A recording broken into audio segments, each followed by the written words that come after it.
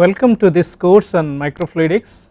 From the title micro and fluidics, intuitively you may think that this is fluid mechanics that we know at micro scale or in microchannel.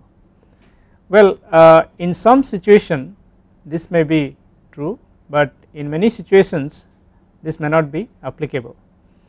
For example, if you consider flow between two parallel plates separated by 1 micron distance, and if you consider that the fluid is liquid, then we can go ahead and apply the governing equations and the boundary conditions that we know from fluid mechanics to obtain the flow solution.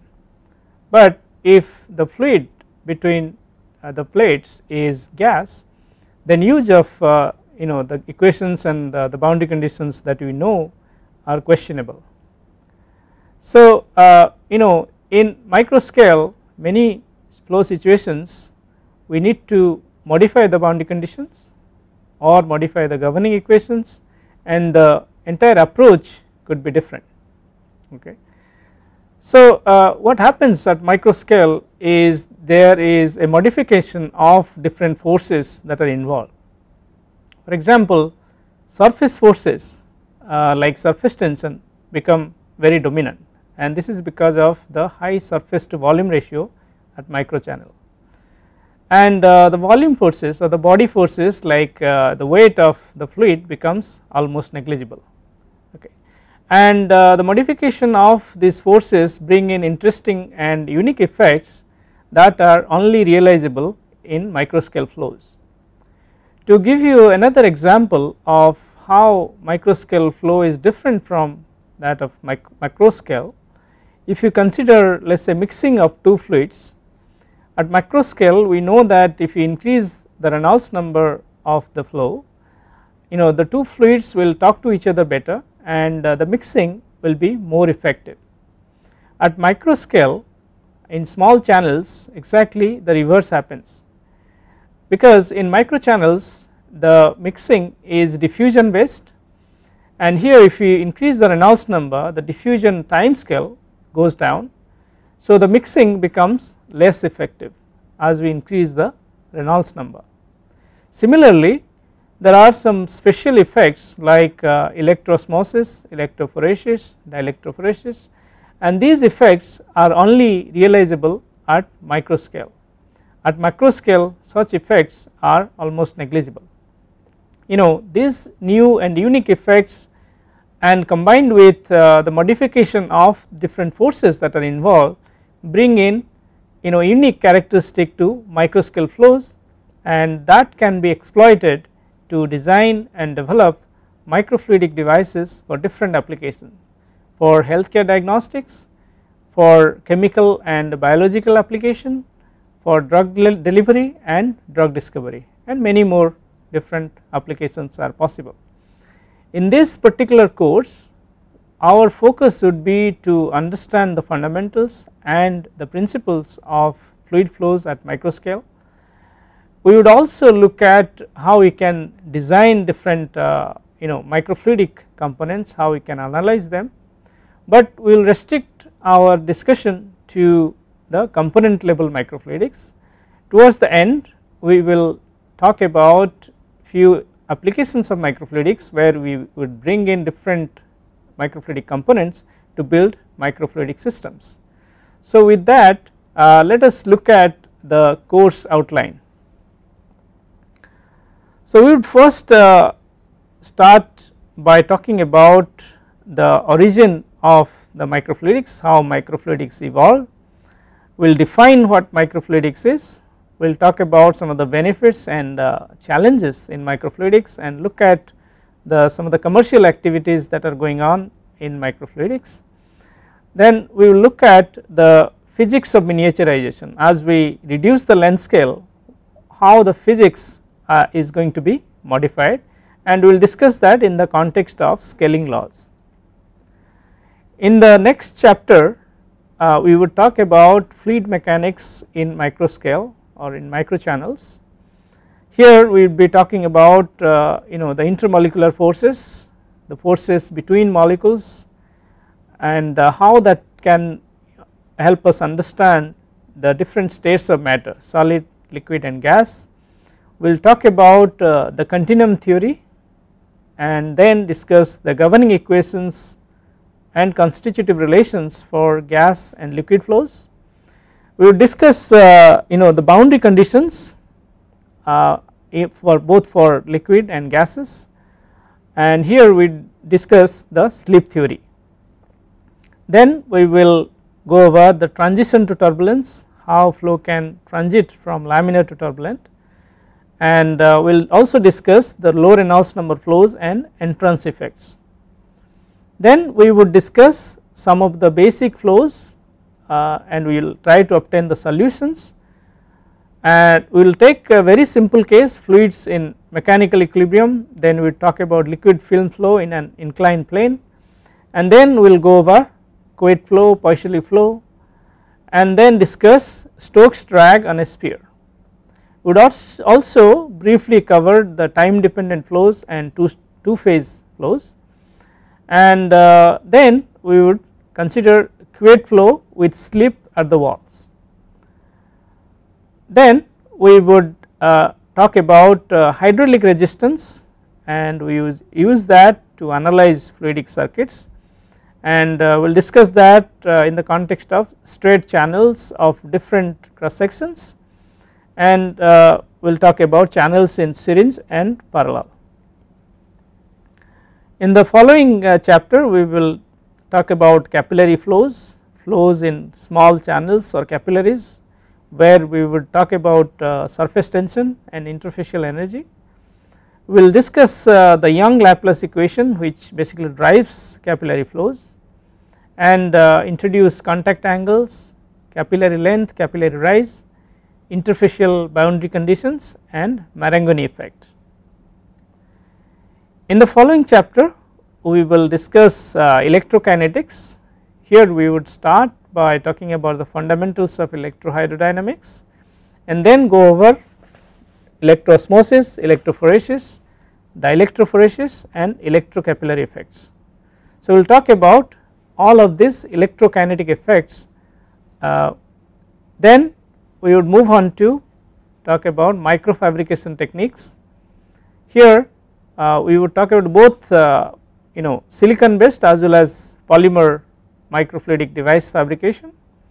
We will start with talking about materials, clean room where these microfluidic devices are fabricated, and then discuss briefly about the silicon crystallography and Miller indices. In silicon microfluidic device fabrication we will talk about oxidation, photolithography, etching, micromachining, bulk and surface micromachining and bonding of wafers. So this is what we will talk about to fabricate silicon microfluidic devices. Then we would talk about polymer microfluidic device fabrication, where we would talk about different substrates, the PMMA, COC and PDMS substrates, and different established fabrication procedures like micro molding and hot embossing would be discussed, and then we will briefly talk about fluidic interconnections. In the following chapter we will talk about microfluidic components, different microfluidic components like micro pumps, micro valves, micro flow sensors and micro mixers. Micro pumps are components that is used to drive fluid through microfluidic devices. Micro valves are used to manipulate flow in micro devices. Micro flow sensors are used to measure flow rate in microfluidic devices, and micro mixers are used to mix fluids in micro devices. Then we would talk about droplet generators. Discrete droplets in microchannels has formed a different area of microfluidics called digital microfluidics, and then we would also talk about microparticle separators and microreactors, and the last chapter would be on the applications of microfluidics, where we would talk about its applications on diagnostics and biosensing. So that is regarding the course outline or the syllabus. These are different text and reference books that for this course it is relevant, and my lecture would comprise materials from these books as and when it is appropriate from different books. All these books are equally important. The first book is on fundamentals and applications of microfluidics by N.T. Gwen, and the second book is by Henrik Bruce, theoretical microfluidics by Henrik Bruce. The third book is on fabrication, fundamentals of microfabrication by Madhu, and the next book is on introduction to microfluidics by Patrick Tabling. The next book is micro and nanoscale fluid mechanics by Brian Kirby, and finally we have microfluidics by Stephen Collin. So all these books, most of these books have Indian editions, so you can actually buy them. Okay, with that let us get introduced to what microfluidics is. Microfluidics originated from a larger area called MEMS or micro electromechanical systems.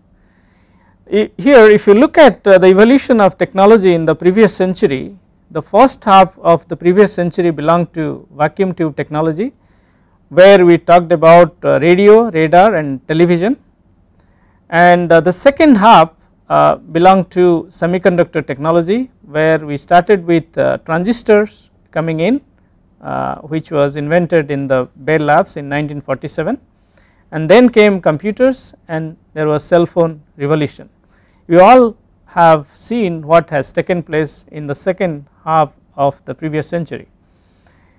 In the next 50 years or so, the nanotechnology era is going to come, and where some of these applications we have already started to see, internet appliances, wearable and wireless, molecular electronics and nanorobots.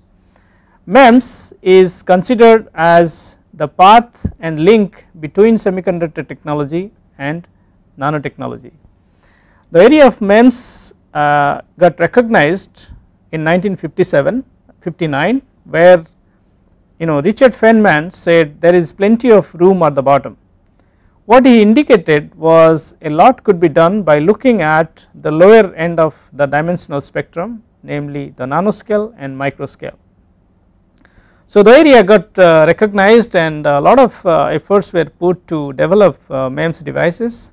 The first MEMS device was fabricated by Westinghouse in 1968, and then many more new MEMS devices were coming up. As I said, the semiconductor technology was considered as the most enabling technology of the last century, and MEMS got developed in parallel with the semiconductor technology. So the area of MEMS, as it is called in the US and in Europe, it is called microsystems technology. In Japan it is known as micro machines, and in India the area got recognized about 6-7 years ago, and it is called micro and smart systems. So now let us talk about how microfluidics originated. If you look at here, the origin of microfluidics can be traced sometime in 1960s around here, where the inkjet printing technology was developed, and around 1980s the first gas chromatography device came up, which can be used for chemical applications, and the real thrust to microfluidics came around 1990s after the 5th International Conference on Transducer 1989, where Mange et al. Told that life science and chemistry are two important applications of microfluidics. There are a lot of tremendous amount of effort were put to develop microfluidic devices. So around 1990s IC technology was used to develop microfluidic devices, and then in the year 2000 soft lithography was invented, by different research groups including Whiteside's group at Harvard University, and followed by invention of soft lithography. There was an explosion in the field. A lot of work was done to develop microfluidic devices using soft lithography for various different applications. When you talk about microfluidics, there were different competing terms. For example, since it came from MEMS and the fluidic part of MEMS, it was named as MEMS fluidics, and then there was a term bio-MEMS, which is basically the area of MEMS applied to bio applications, but the title microfluidics prevailed, okay, and it is widely accepted. Now if we how we can define microfluidics, okay.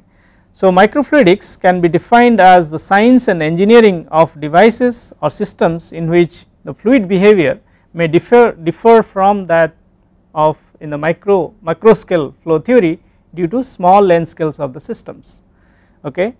Now when we talk about microfluidics, there are three different important questions that appear.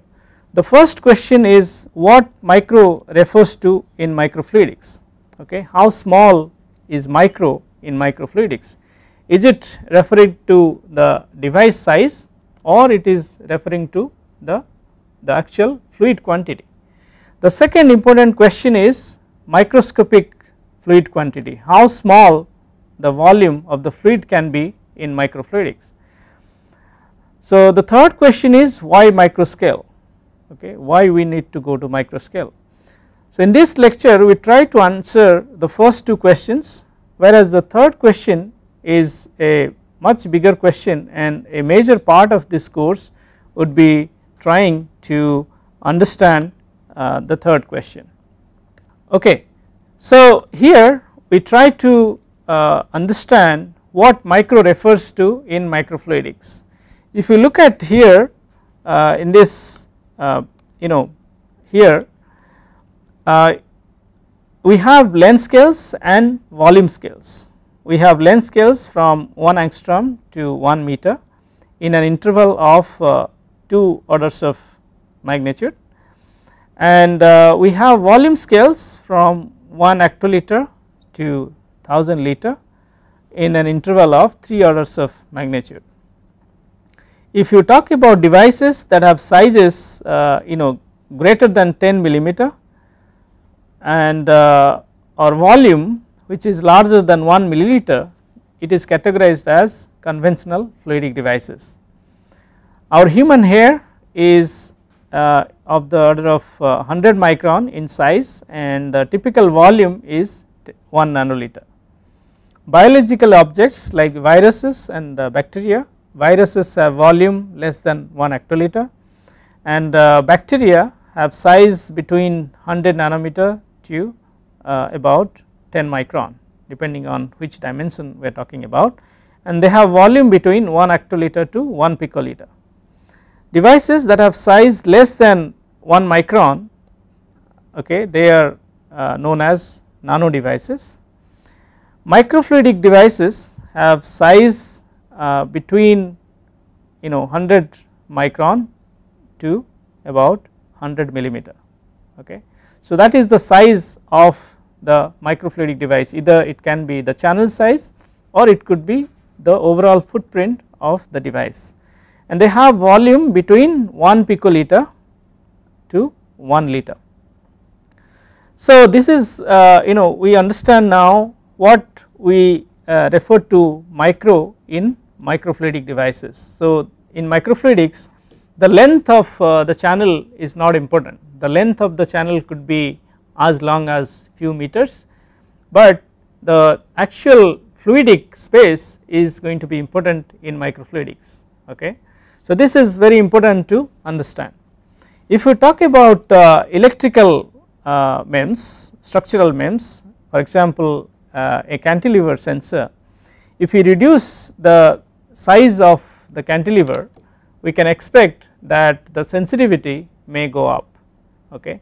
But in microfluidics we are not after increasing the sensitivity reducing the size of the device, we are after miniaturizing the fluidic space. So it is actually the miniaturization of the fluidic space which brings in new effect, and these new effects are exploited to design develop new devices. So in microfluidics the device size is not important, but the microscopic fluid quantity is going to be the key. In microfluidics also the device material or the fabrication method, they are not going to be important. So here we try to look at how small a fluid quantity could be in microfluidics. So the fluid quantity volume, okay, the volume of the fluid that we use in microfluidics would depend on the concentration of the analyte that we want to detect, for example in life science application. So here you would see the typical volume of typical concentration of different analytes in a milliliter of blood. So you can see the concentration of sodium, glucose, the analyte that we need for fingerprinting and many other analytes, and you can see that the volume of the sample that you need to detect certain analyte is inversely proportional to the concentration of the analyte. For example here, since the concentration of the glucose is in the blood sample is very high, the amount of volume that we need to detect glucose will be less as compared to if we are to detect DNA fingerprinting. So this is what is shown here in this plot here. On the x axis you have the sample volume, and in the y axis you have the analyte concentration. Now any point which is below this line has less than 1 molecule per sample, so the detection is not possible.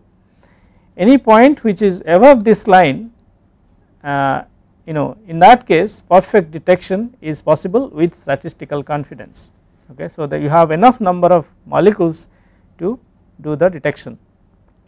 If you compare DNA assay with clinical chemistry, in case of DNA assay the concentration here is very low as compared to, let us say you want to detect glucose, okay. So since the concentration in this case is low, you need a larger volume of sample to do the detection, whereas here since the concentration is very high, you need low volume of sample for the detection.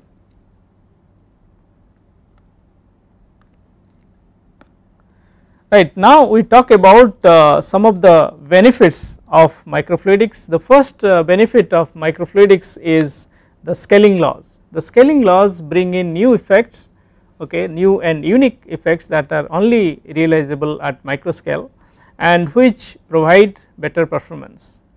The second benefit is in terms of reduction of material. Since we are talking about device of smaller size, there is saving in terms of material, and since we are talking about different functionalities coming together in a smaller space, we are talking about smaller power budget, okay. Also it leads to faster devices, okay, because all the functionalities are done over a small space, the performance or the speed of the device goes up. The third set of benefits is miniaturization, integration and automation. Since we are talking about using microfabrication to make microfluidic devices, miniaturization is very well possible and integration is possible in microfluidics. We can integrate fluidics with optics and electronics. Automation is possible, we can automate the way we want to perform different functionalities in a microfluidic device using a software interface like LabVIEW. Next we will look at some of the challenges that exist in microfluidics. The first challenge is manufacturing. In terms of manufacturing, after about 3 decades of developments in microfluidics, we are yet to see a manufacturing method that is reliable, cheap and repeatable, okay. The second challenge that exists in microfluidics is interface and ease of use, okay. In microfluidics we talk about lab on chip concept, okay. where we try to bring in different operations that we do in a typical lab. For example, in a pathological lab we want to analyze blood and we have various equipment present in the lab. We want to bring in all the equipment, the functionalities that can be achieved using the equipment into a small chip, and that would be called as lab on chip, okay, the lab on chip concept. But till now the chip is very small, but it is the peripheral equipment, like you need a pump to drive fluid through the chip and you need a detection system that make the chip very bulky, okay. So until now what we have seen is chip in a lab rather than lab on a chip, which we would like to achieve. The third and important application, the challenges is going to be finding the right kind of application. So we are yet to find a killer application that will create a strong business case for a product which will give a thrust to the area of microfluidics. Next we talk about some of the commercial activities in microfluidics. It is happening in different sectors, in point of care diagnostics, in drug discovery, in biosensors, and also in terms of providing services. In point of care diagnostics we have companies like Philips, Claros, Fluidigm, Abbott, Rendance, and we have a company called Achira Labs in Bangalore which is also trying to develop point of care diagnostics. In drug discovery we have companies like Emerald and Pfizer, where they are trying to use microfluidic technologies to do drug screening, multiple drug screening. Then microfluidics can be applied to biosensor applications, and companies like Innovative Biosensors are working on developing biosensors based on microfluidics. And then there are some commercial activities going on in terms of providing services, okay. Let us say you want to fabricate microfluidic devices from a vendor. There are vendors like Microneat, Chipshop and Dolomite who can actually design and fabricate the chips for you. So let us talk about scaling laws. Before we talk about scaling laws, let us try to understand what we mean by scaling down. Scaling down means we want to reduce the size of a device or size of a system isomorphically equally from all directions. So scaling down means system reduced in size isomorphically. If you consider surface area of a device, surface area scales as L square and volume scales as L cube, okay. So this is the surface area, we can say A, and the volume is V. So the surface area to volume ratio would scale as 1 over L. Now at micro scale L is small and that gives the area to volume ratio goes up. So at micro scale the surface area to volume ratio is very high, so the surface effects become dominant, okay. But how we can see the effects of high surface area to volume ratio, we have to consider few examples. Before we consider a few microsystems, let us discuss this in the context of some of the objects that exist in nature, okay. So for example, the first example that we would see is how small or how big animals could be. So we try to see how small or big animals could be, okay. Now this we can find out by considering energy balance. Okay. So if we can find out how much heat is being generated by an animal and compare that with how much heat is being rejected. Now the heat generated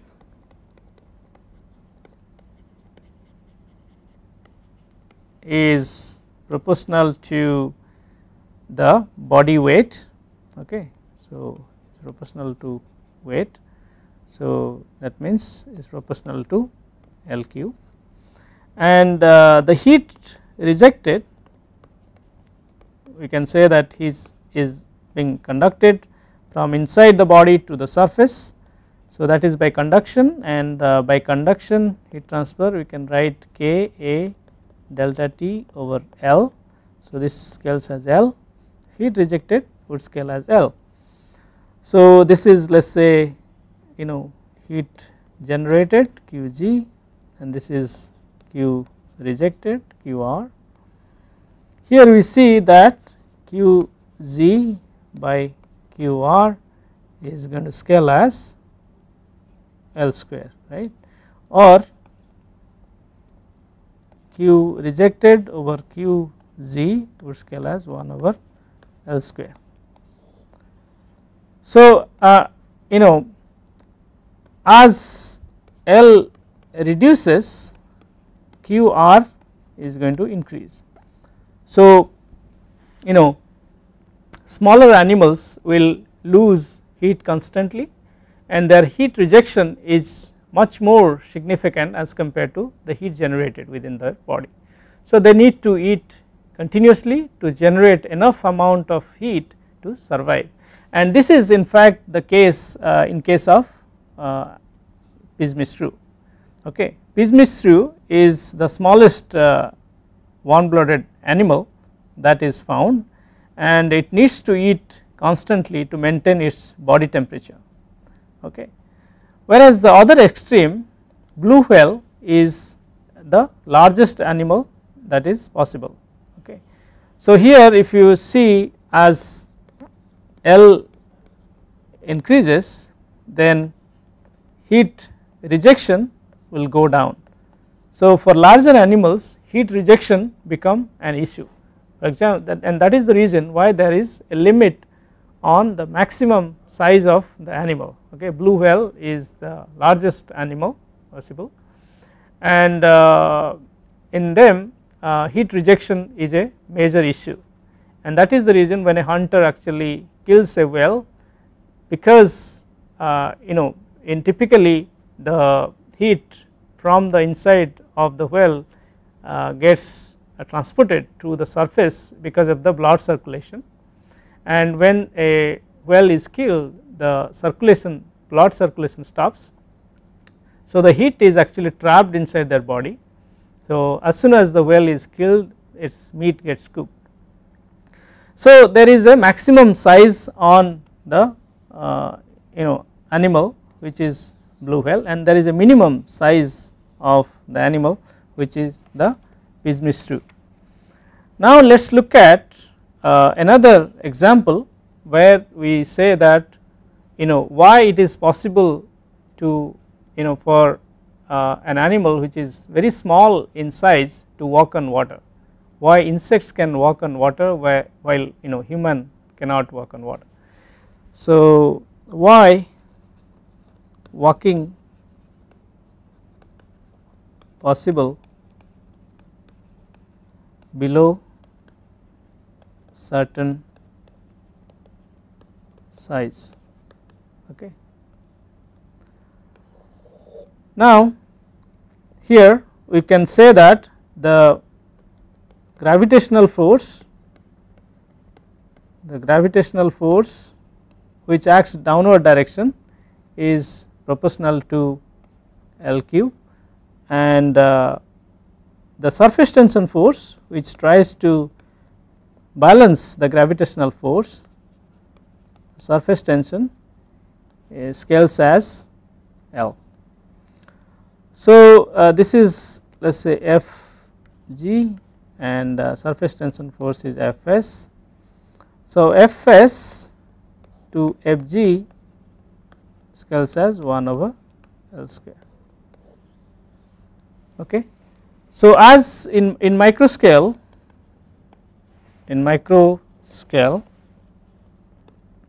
L is small. So, the surface tension to the weight of the body is very high. So, there is a high probability that smaller creatures can walk on water, and that is the reason why insects can easily walk on water, because the surface tension force is much higher compared to the body force, the gravitational force, while we cannot walk on water. And this also explain why we are it is easy to spill coffee from a cup, but it is not possible to pour water from a capillary. Okay.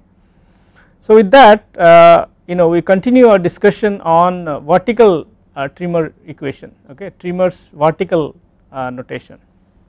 So, we look at tremors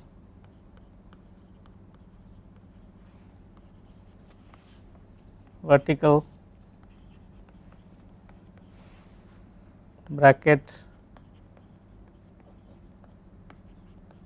notation. So, using tremors vertical bracket notation, if you know how different forces scale with length scales, it is possible to find out how acceleration, time and power to volume ratio would scale. Okay. So, if we can generalize, let us write some force F scaling as L1, L2, L3 up to L to the power n. Okay. So, we can generalize it as F to the power n. Then we can say that acceleration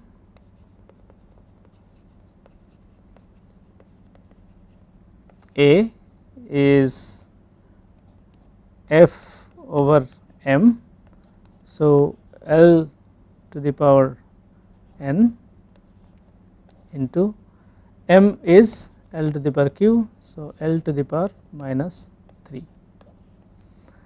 Similarly, we can find time is 2x m over f square root. So, that is scaling as L to the power 1 into L to the power cube divided by f L to the power n. So, square root. So, this is scaling. So, that would scale as L to the power 4 minus n square root. Okay. Similarly, the power to volume ratio, power to volume ratio,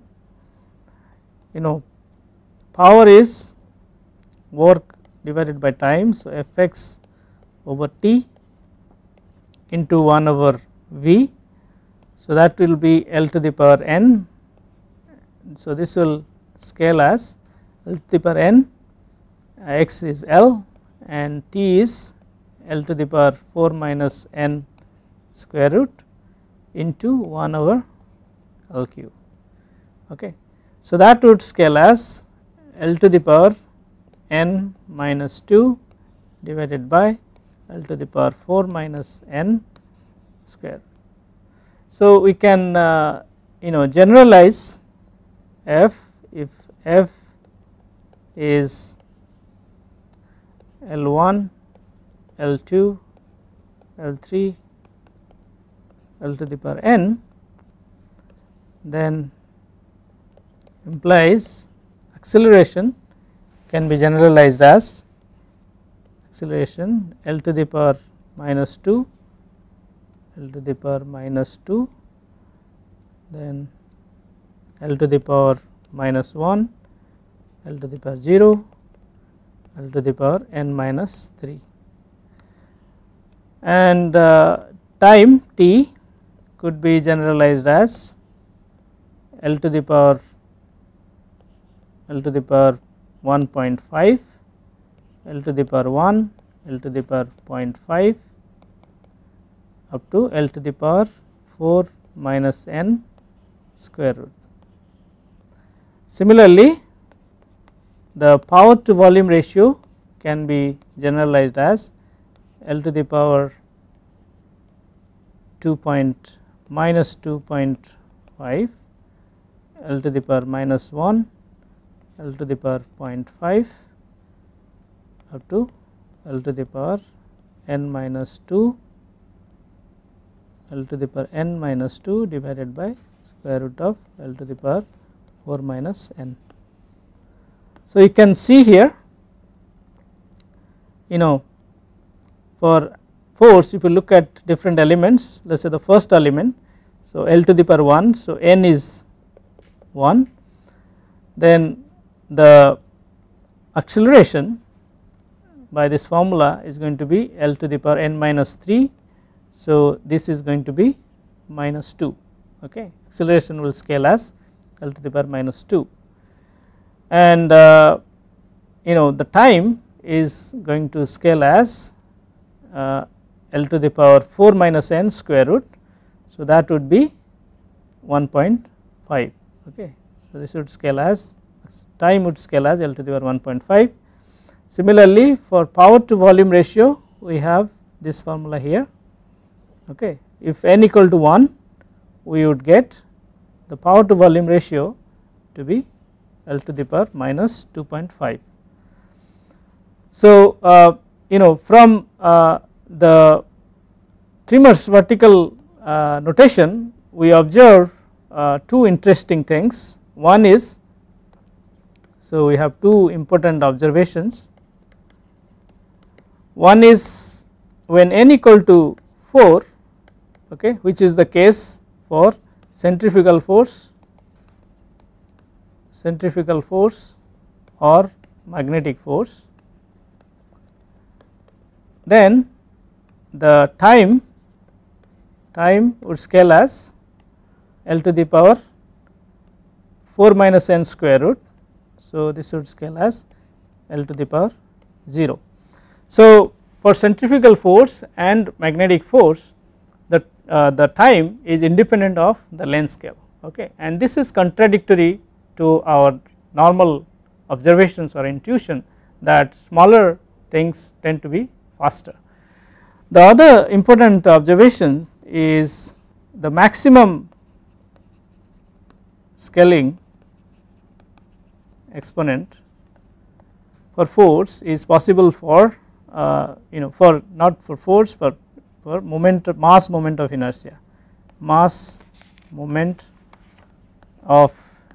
inertia, which would scale as L to the power 5. So the maximum scaling is possible for mass moment of inertia, which would scale as L to the power 5.